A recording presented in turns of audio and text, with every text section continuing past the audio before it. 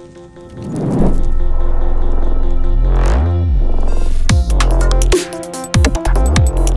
Prodigy Leadership Academy, we are raising up tomorrow's leaders, and Talks with Titans is just one of the ways that we're facilitating the passing of torches from people who have lived lives of success and impact onto our students.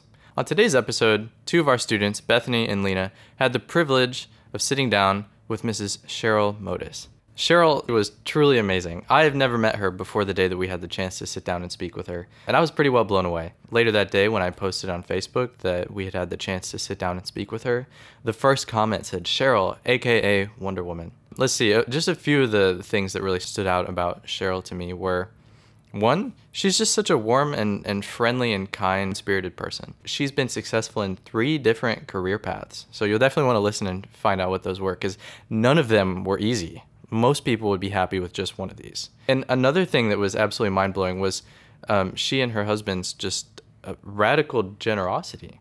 She said that they had a goal to be able to reach, like for most of their lives, to reach a point where they were able to give away not just 10%, they've gotten up to 80%. 80% of everything they make, they just give away. So I'm so excited for you to get to hear from Mrs. Cheryl Mothes. I have gone to many different schools. I've gone to 7.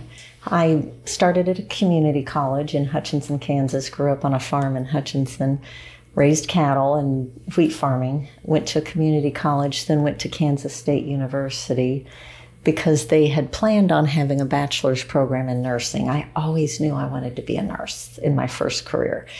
And then they did not get that bachelor's program in time, so I transferred to Pittsburgh State University, Pittsburgh, Kansas, not on the east side of the U.S., and then worked in different intensive care units, got my master's in nursing from Wichita State University in Kansas, moved a few times to get promotions, and then I had never heard of Cape Girardeau, but I was recruited by St. Francis. While I was at St. Francis, and that was 32 years ago, and I was there 8 years. While I was there, I got my MBA, my Master's in Business Administration from Washington University. Then just a few years ago, 2 years ago basically, I got my PhD in holistic nutrition. Between the MBA and the holistic nutrition degree, I got my CFP, which is a certified financial planner. And that was harder than all of them combined. It really hurt my mental health, I believe. But anyway, it helped me be a better person, technically a lot better in my career field. And the other thing is, doing those different degrees. In my first degree in nursing, there was a book by, I don't remember her first name, but I believe her last name is Benner, and it's called From Novice to Expert, and I highly recommend that book. I don't know if you have heard of it, but no matter what field you are in, we start all over again in our journey many times, and we start as novices, and getting used to that, being a new person with a new map, with a new not knowing your surroundings, it is reassuring to know that then you go through these next steps to become an expert, and how great it feels to be an expert, and whether it's as a student or whatever your career is. So can you just give us an overview of like your testimony and how God has worked in your life? Oh, it's just so incredibly difficult to even put into words. I say every day that God is crazy good, and the universe conspires in our favor, and that's God. It's always in our favor. And I really liked in your opening ask, your request of me to be interviewed, you used the words passing the torch to younger generations. Every morning I work out, I do some yoga and stretching, and I do a prayer during that time. But then I also have, I don't even know what you would call it, kind of a mission statement. And it is, I work passionately every day to become my best and most generous self, spiritually, physically, professionally, morally, and intellectually. So I first can serve God to his highest. But my heart's desire is to help others live lives that are beyond their hopes, use my influence to shape beliefs about faith, nutrition, and feminism, and to intentionally coach younger women to change our future. So, and nothing against younger men, but I don't have the influence on them, as a role model that I do on younger women. My life is a gift, and what I do with it is a gift to God and others. And with your language passing the torch to younger generations, you may have already read George Bernard Shaw's I'm of the opinion that my life belongs to the whole community. Are you familiar with that? And it's my honor to work as hard as I can, as long as I can, to pass it on. And that's a lot of the reason why I'm a Methodist, because that was John Wesley's, the founder of Methodism. That was his focus, was do all you can for others. And then it ends with Matthew 5:14 and 16, you're the light of the world. And so God's hand and his love, as undeserving as I am, has always been there. And he has surrounded me with goodness and great mentors and great friends in the faith and in other faiths that have really changed me.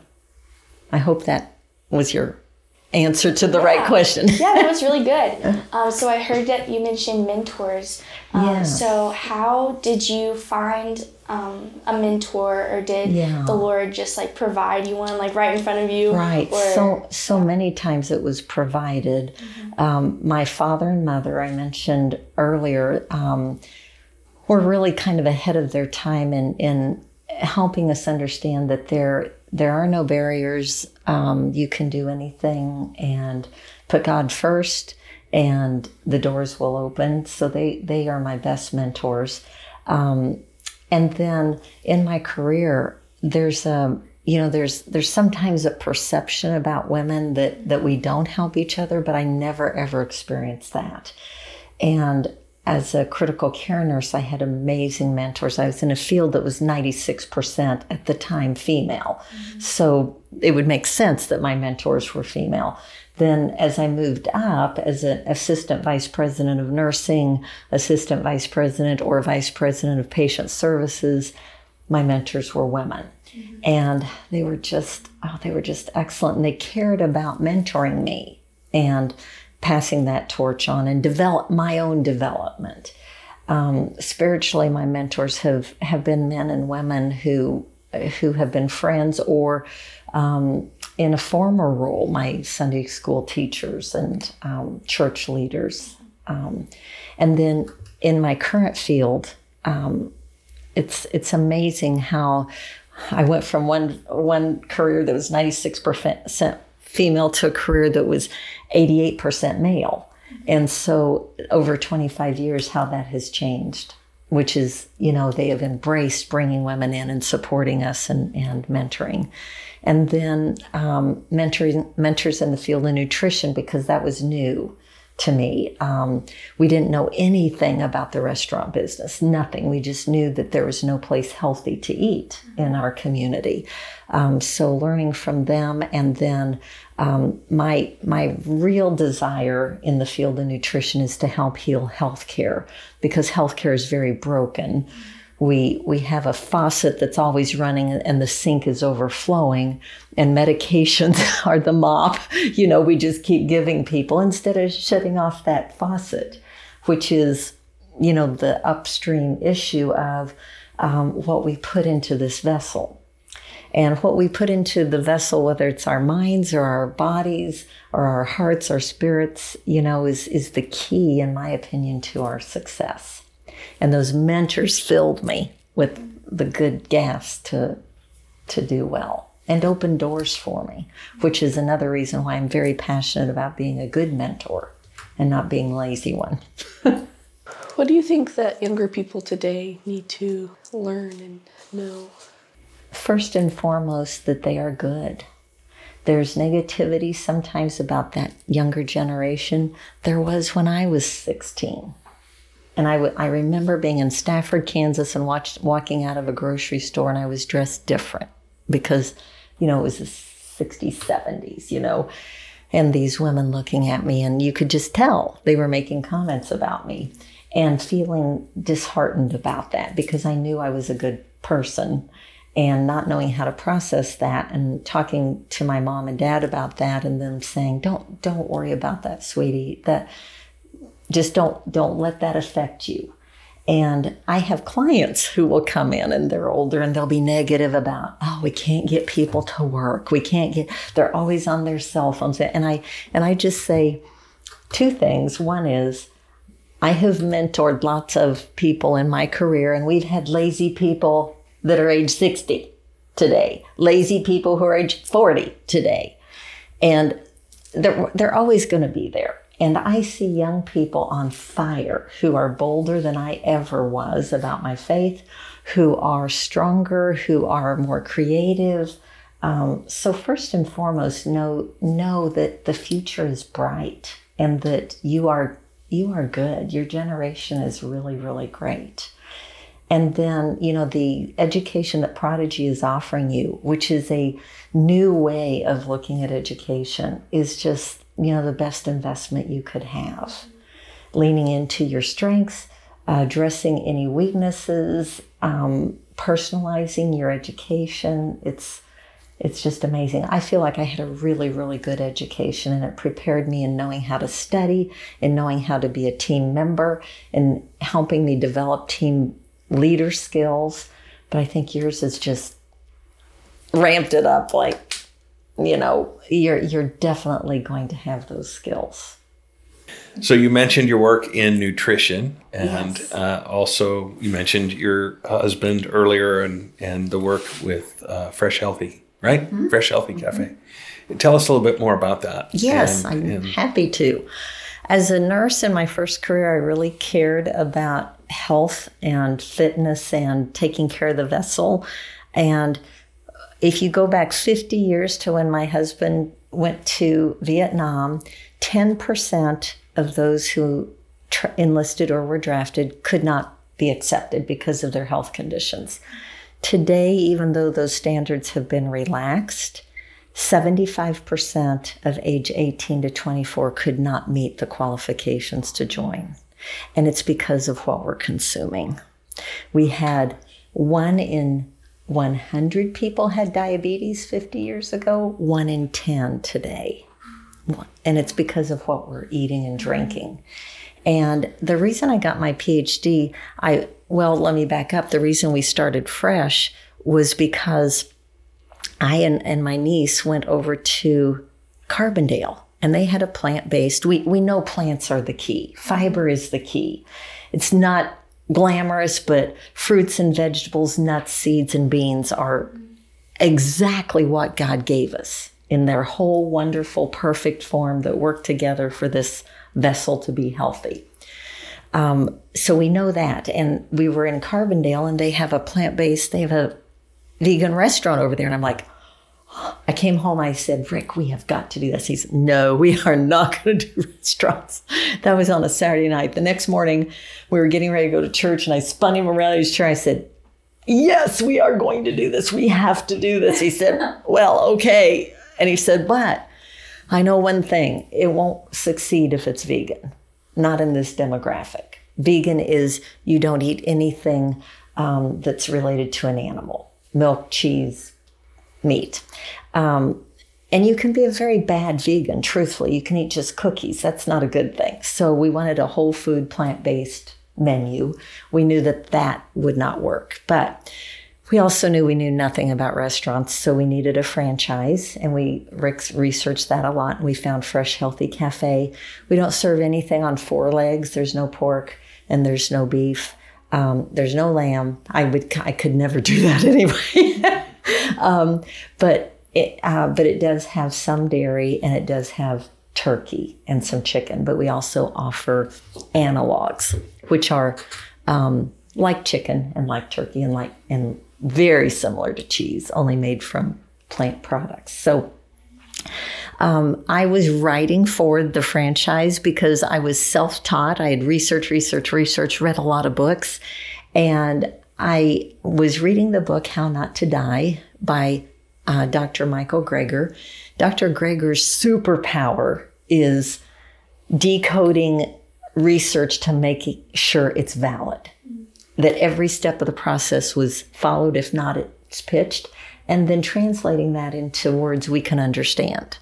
And I was reading the book, How Not to Die, and I had just read a section, and I was listening to the morning news as I was getting ready, and Gayle King said in a very brief little clip that a recent study showed the direct link between fried foods and breast cancer. And I just read about the 1987 study that showed a direct link between fried foods and breast cancer. And I'm like, we got to do something. And I can't do it as a once upon a time nurse that's self-studied. So that's why I got my PhD, so that I could have that credential and credibility. So it allows me to have a morning radio spot on KHIS radio every morning, a healthy tip of the day. And then I do some things for the newspaper. I do public speaking. And then I write for Fresh Healthy Cafe, and I help us adjust our menu as well. And our fella in Canada, the owner, is very open-minded. He does not have a degree. He just wants to help people be healthier. So he's very open to all of that. We introduced, for example, we were the ones who introduced, and now it's in the system for all franchisees, the energy bites and falafel. We need to eat 3 servings of beans a day. That's a lot of beans. You know, hummus is one way to get it. Falafel is another great way to get it. Black beans in your salad, chickpeas in your smoothie, red beans on top of your soups or in your soups. So that's how that happened. And I interestingly talked to individuals all day about wealth, and really our health is our wealth. We can't witness to others for that long time that God wants for us. We cannot do our best in serving Him if we don't feel good. And many Americans don't feel good because they have conditions. Those conditions can progress to diseases, but those diseases and conditions are really conditioned upon what they're doing with their bodies. They think it's genetic in their minds, but 10% is genetics. 90% of it is what we learned from our parents and how they cooked and ate and didn't move. It's not in our genes. And that's very exciting to me because we can change that. And we know the science and how to change it. We just go back to the way we were 50 years ago with no fast foods, with no added salt, with no added sugar, with no saturated fats added, and chemicals. And if you don't know, do you know about Yuka, the app? Have you heard about Yuka? It's super cool. YUKA. And it's based, I want to say, in the United Kingdom, so it's more strict. They would never allow the additives that we allow. So it's stricter. The scoring is harsher, if you want to call it that. But you can scan any barcode in the store, whether it's a soap or a shampoo or any food product, and it gives a score and it tells you the toxic chemicals in it. And for example, Zevia soda, if you've heard of it, you pour it out and it's clear. That it's, even though it's Dr. Zevia, like Dr. Pepper, and there are no hazardous compounds in it. Whereas if you scan a Dr. Pepper, you'll see all of the hazardous compounds. You can pay $15 a year for the upgrade to the app, and you don't have to scan anything. You can type it in. And so it's really fascinating. And sometimes the cheapest things are cleaner than the expensive products. And the key really is to buy things that have no label. You know, a tomato does not have a nutritional label when you pick it up. It's real. It's the real deal.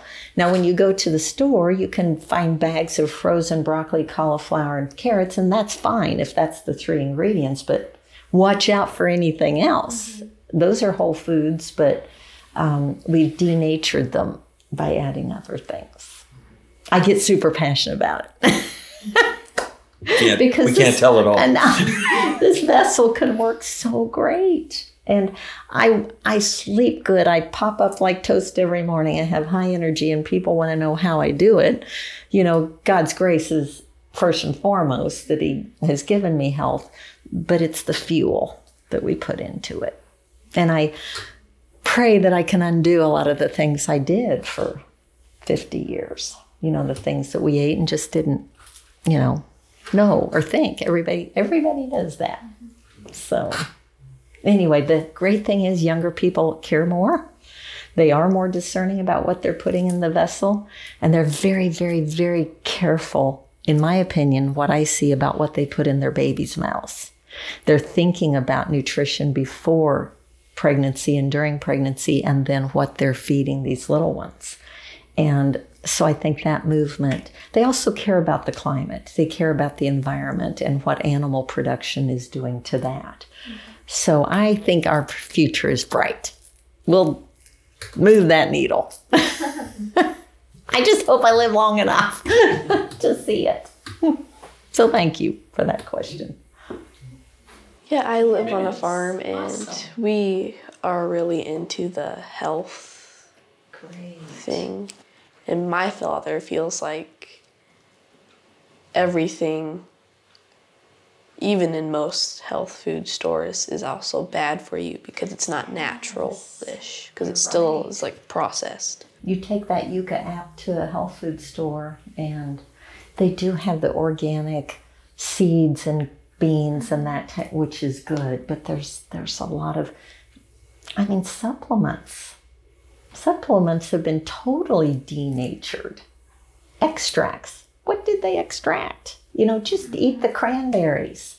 Don't get the cranberry extract. Who knows what they did to it?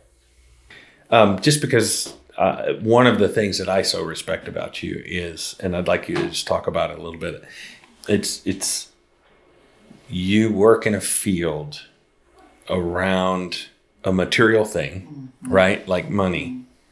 But I know you, and I know that my experience of you is that everything you do does bend towards making the lives of other people better, stronger, healthier in all the ways we talk about, relationally, spiritually, emotionally. So just talk, if you're following what I'm trying to say, could you just talk a little bit about that through your different areas of work that you do? But particularly around what you're doing now with wealth management and growth. It's similar to, I raised cattle till I was 40, but I haven't eaten any animals since I was 32. So those 8 years were quite a conflict, but my father was a cattle person and the most humane individual. He would never have struck an animal or shocked an animal or anything else that was painful. But there's a reality of what happens to them and those beings. So that was very, very difficult for me. And some people could see in my field I'm a minimalist. I don't care that my shoes came from Kohl's or that my car is 8 years old and our house is great. It's livable, but it's not what my peers have. And we don't care. My field that I'm in could be seen as one of greed and excess, and my company is not that way, but many companies on Wall Street can be seen as that. And it's also been a very difficult field for women. Difficult for those before me and still for some on Wall Street. So there can be that friction or that, that sense of ethical dilemma with what am I promoting here? And I have really struggled with that because Rick and I, my world was changed. Our world was changed when we heard a speaker at one of our meetings at work, a speaker talk about they were giving 80% away of what they earned. And that was like, oh my gosh, so I wanted to know more. And there was a whole group of doing that. So I learned more. And in fact, how I learned about John and his wife and their ministry was through a group that we started that was a generosity group, just helping each other learn to be more generous. And I was the leader of that group. And we went to generosity conferences, and it completely changed how we feel about currency, money, and what it can do, and that it's not ours at all, not at all. And I'm saddened in many ways by the lack of generosity. There's sometimes this sense that if I'm giving 10%, I'm done. I'm a really good person, you know, and that's between you and God, obviously. But what they're missing is if you do more, oh my gosh, number one, what you get back in your heart by what God can do to multiply that. And then it just changes your framework. So Rick and I intended that first year to double what we were giving from 10% to 20. And at the end of the year, we'd done 30 and didn't really even know it because I was giving on the credit card and he was giving, and you know, on the checkbook, you know. And so we have continued that to the point where we are almost at 80%, and we're fine. And no, we don't have as much in our portfolio or as many properties or whatever, but we've gained so much from that. And so I try to weave that. I don't want to offend anyone at all, and I hope I don't offend anyone here, but I would not spend, it's probably more than $5 on a coffee at when you drive through, let's just say Starbucks. I would never do that. I mean, that ends up in the toilet right away, you know, and it's gone. Mm-hmm. And I would never buy fireworks. You're just burning up money. You know, it doesn't make sense to me. But I also know that the people who go through that drive-through at Starbucks enable the college students who are working there to have a paycheck, the woman who makes the biscottis wherever she is in her business to hire people and to grow her business, the carpet people to have, you know, a income, the bug person who does the, you know, extermination. I mean, the electric company, that it is what creates jobs. It's what creates futures. It's what creates careers. Then what people do with that, the owners of Starbucks, that's really the key. Mm-hmm. That business is not bad. It's how those businesses treat their employees, what their culture is, and what they do with that profit that is so very important. And so I don't have that ethical dilemma that I did in the cattle business, you know, that what I'm doing to help people build their wealth is hopefully going to be passed to help others. And I talk to them a lot about their health because it's, you know, that retirement, the glide path now is we're living 11 years on average not feeling well. Those wonderful retirement years are not so wonderful because of their health. So trying to coach them on that a little bit too. Mm-hmm. I think that's great. I just think it's true that when God blesses you, if you invest it in others, it comes back to you. It does. We had the first year we had a little bit of a moment of crisis because when I say I gave all our money away, I mean we could pay the electric bill, you know what I'm saying? But I had the money that we normally had, I kind of inadvertently had given it all away. And that next day our accountant called and told us, because of what we had given away, what our tax refund was going to be. And it was to the dollar what I was short to make the bills. You know, and it's like, oh my gosh. Yeah. Oh my gosh. I just, you know, I just had a situation financially which was a positive thing for us. And I wanted to help my brother who still lives in Kansas and is the best human that I know. He's just the best. He's in his 15th year of reading the Bible through.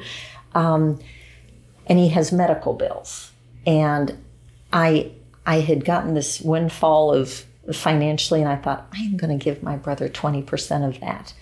And the next day he called and we were talking and he was so thankful because his $57,000 medical bill had been reduced to this amount. And it was to the dollar what I was going to give him.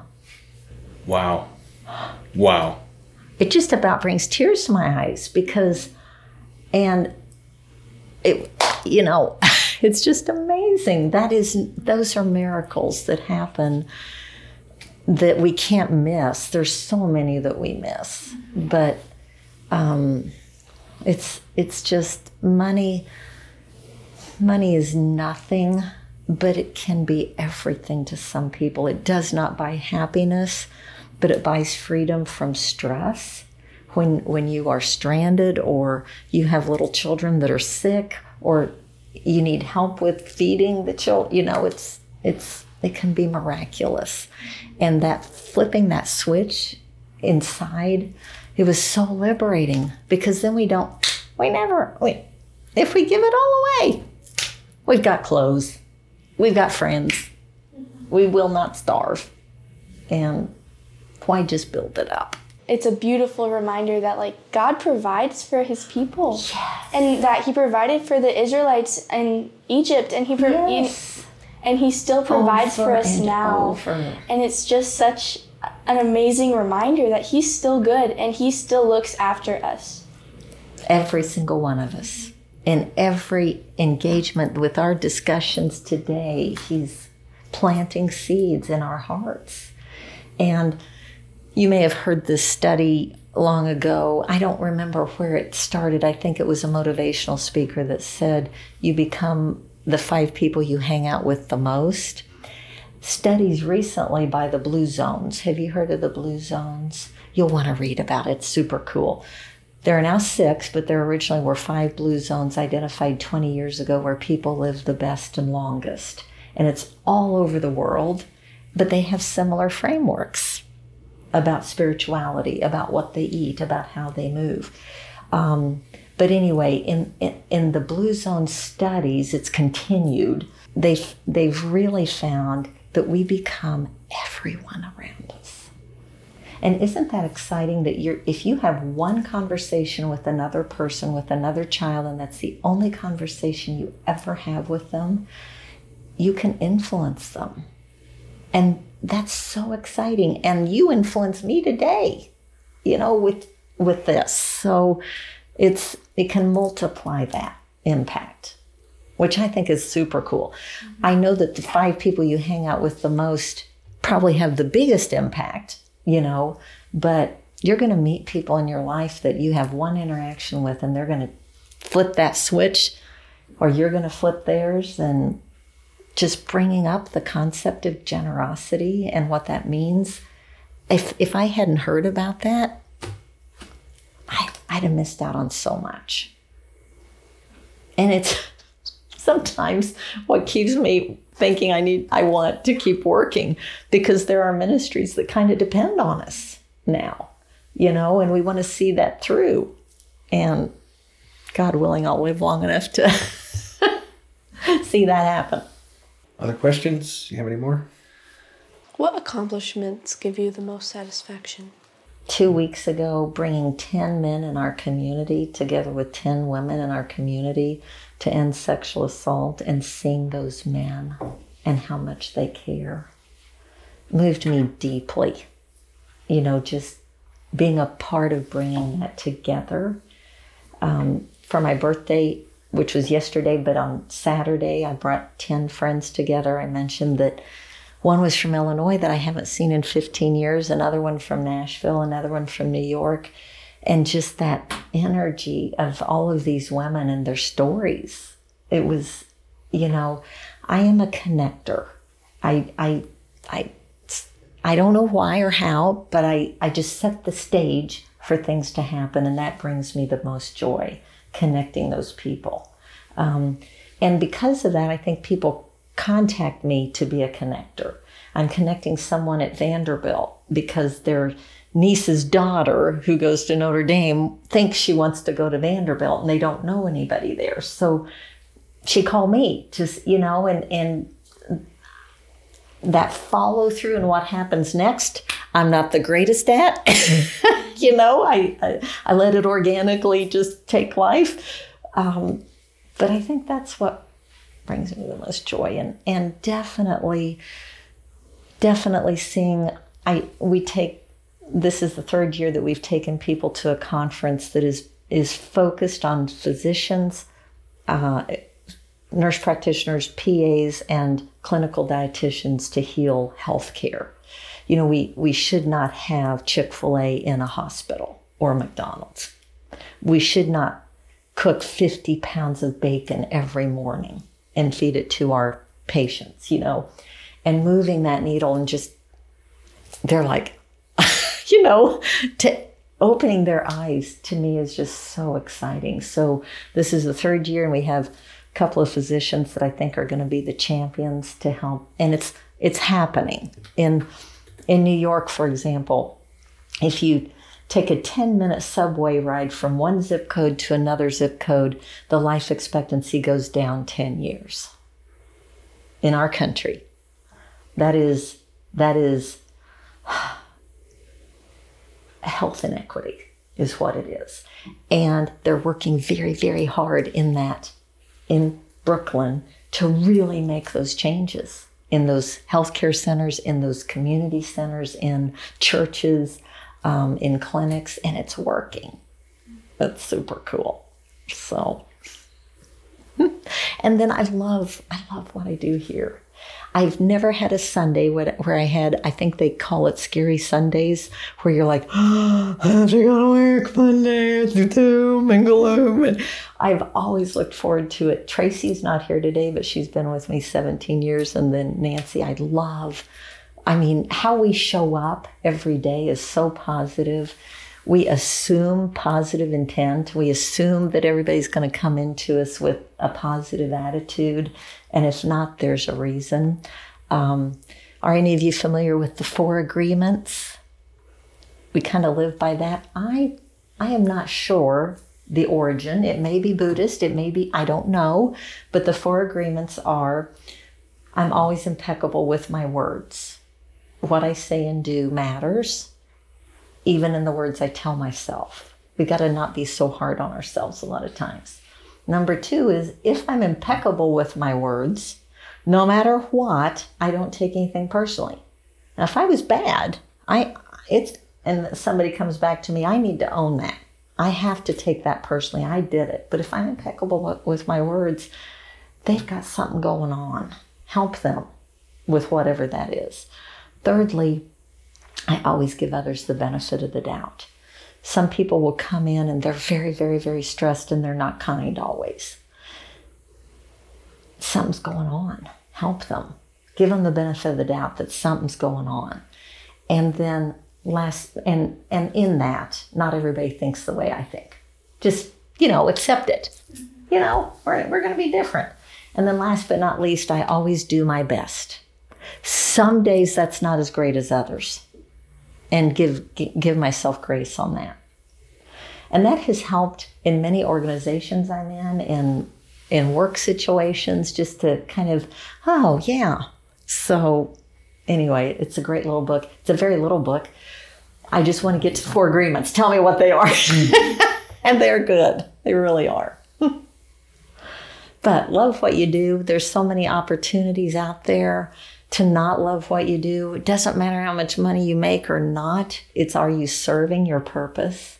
And there's so many opportunities, and you are obviously leaning into that, all of you. What a great fit, but what a great opportunity for you to be a part of this. And we have a little, my husband and I lives in Florida in the winter. I know that sounds odd. We have a little bitty house down there in a little bitty, very not pretentious community with people of all ages, all colors, all backgrounds. And we hope the next few days it'll be okay. The hurricane is headed right for it.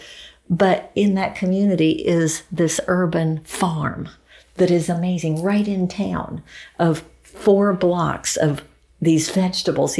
And they're wanting to do what you all have done as a school.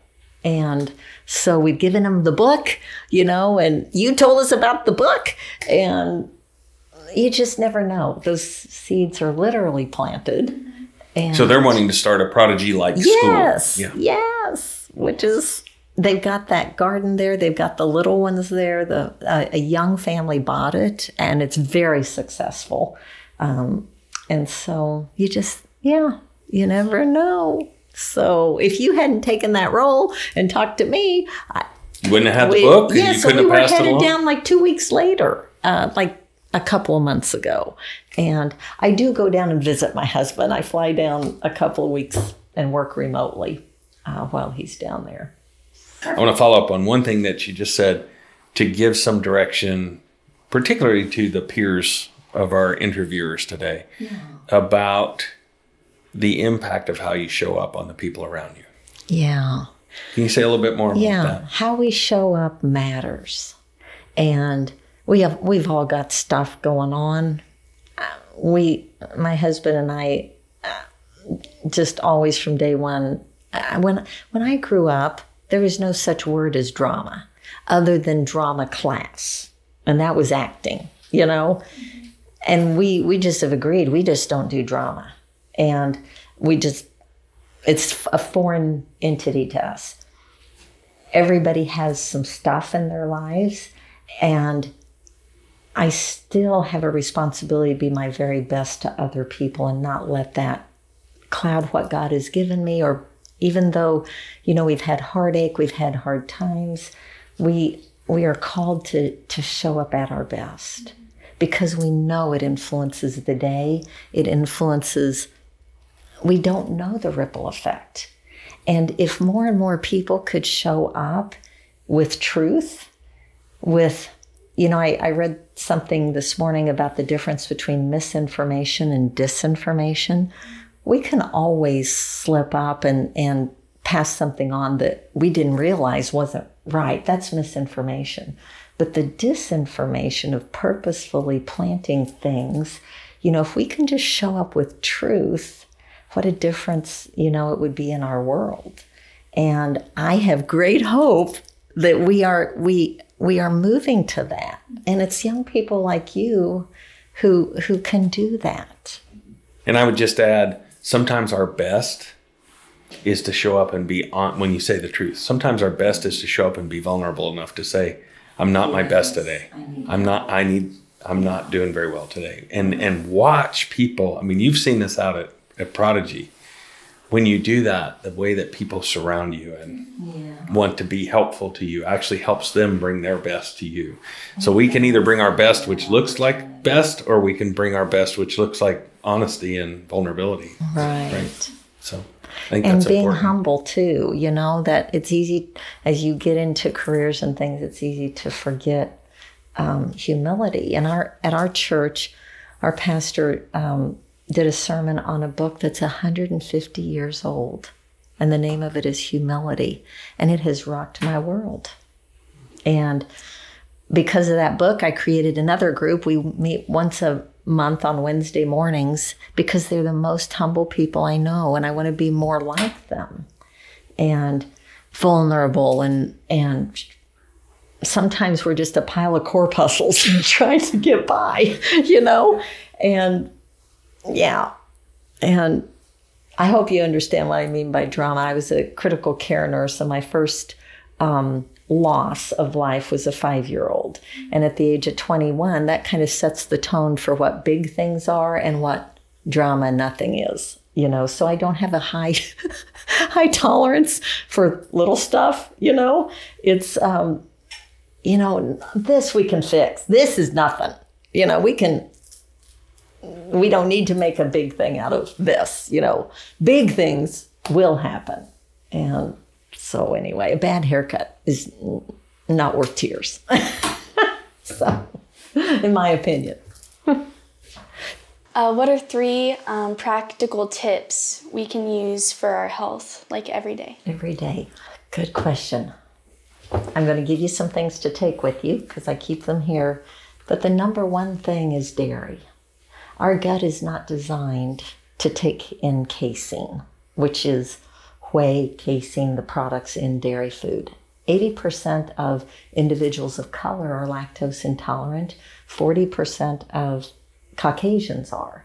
Yet we give it to kids every day in school, and it affects our microbiome to the point, which is that amazing 8 pounds of bacteria that we have in us, to the point that if you have a cup of yogurt and you put blueberries in it, the nutritional impact of the antioxidants, minerals, and vitamins in the dairy is completely obliterated. I'm sorry, in the blueberries is completely obliterated by the dairy. So cheese is the trifecta of illness because of the sodium, the salt, the saturated fat, and the addiction part of it. It's very addicting. And so I will challenge you to try that for 1 week. No cheese. Goat, our gut can handle goat cheese, feta, etc. And we don't overeat it because it's like you can't get addicted to broccoli. You know, those foods that are real foods don't addict us. And goat does not have the casein. They don't add all the salt, etc. Dairy is first. Minimizing the saturated fat of animal products, but the worst animal products are the processed ones. They directly cause cancer. That's sausage, hot dogs, ham, turkey, deli turkey, anything processed, bacon, anything that has those additives. So that would be number 2. And number 3, just lean into greens and beans. The more green stuff you can eat and the more beans you can consume, the less you'll eat of the other. They have, it's not been an evil conspiracy at all, but companies that sell products, they exist to make money for their shareholders. So if their product is pasta sauce and they figure out the more sugar we put in, the more we sell, I mean, that's not an evil conspiracy. That's their careers, that's their business. But they have highly processed things to the point that they actually have individuals who achieve what they call in the research the bliss factor, the crunch, the smooth, the creamy, the sweet, how does that hit our palate? And it has changed our palates.